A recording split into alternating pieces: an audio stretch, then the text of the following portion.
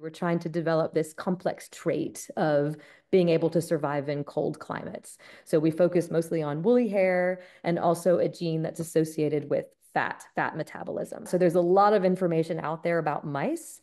So we could look at the genes that look like they have an important change in mammoths and see if the mouse version of those genes has ever been associated with a mouse that has the phenotype that we're interested in.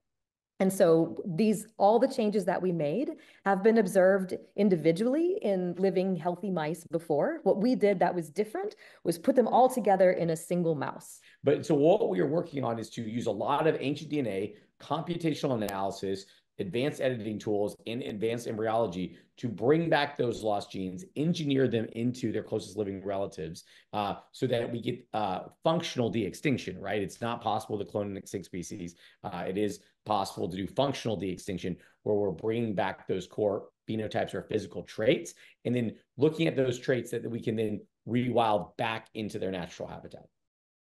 They say that they're going to resurrect, de-extinct. Putting mouse mutations back in a mouse isn't resurrecting anything.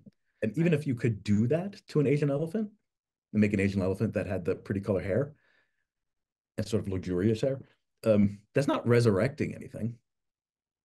That's taking mouse mutations and putting it into an elephant.